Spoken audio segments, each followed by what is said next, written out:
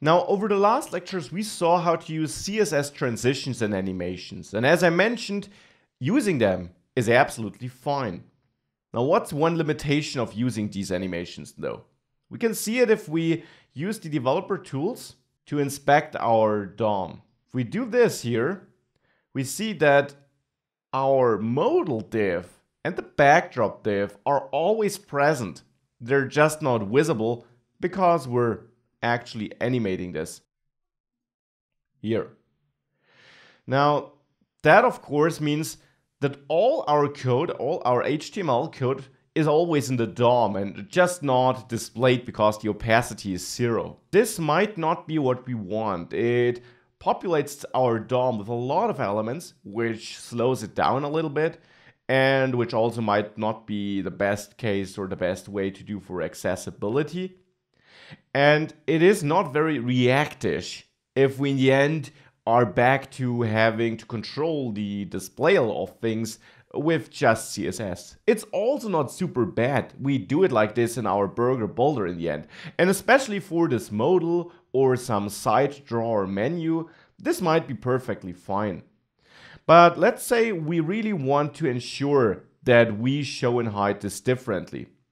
By not passing the show and hide property like that, but instead by using our modal is open state to really show or hide the backdrop and modal elements. I can of course do this by using a ternary expression where I check if this state modal is open is true. If it is, I want to render the modal, otherwise I render null. And I use the exact same logic for the backdrop to either show the backdrop or render nothing. This is rendering conditional content as you learned it throughout the course.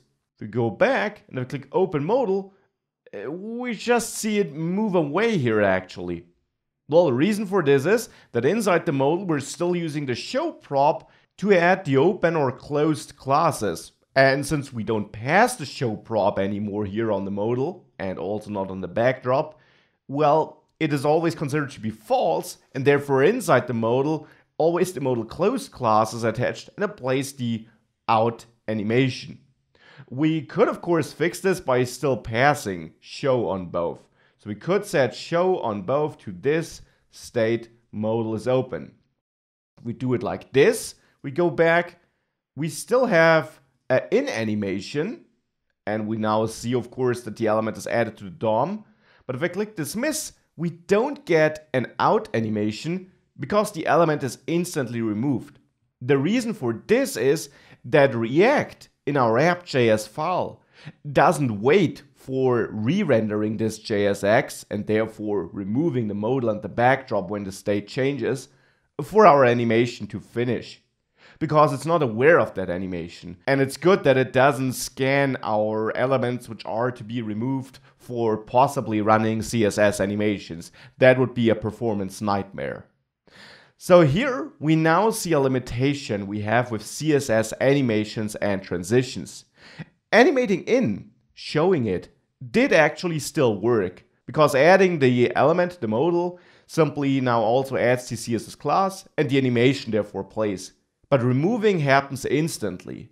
And that of course means that we get a kind of a bad behavior or look here. Now for that, we need other tools to manage this.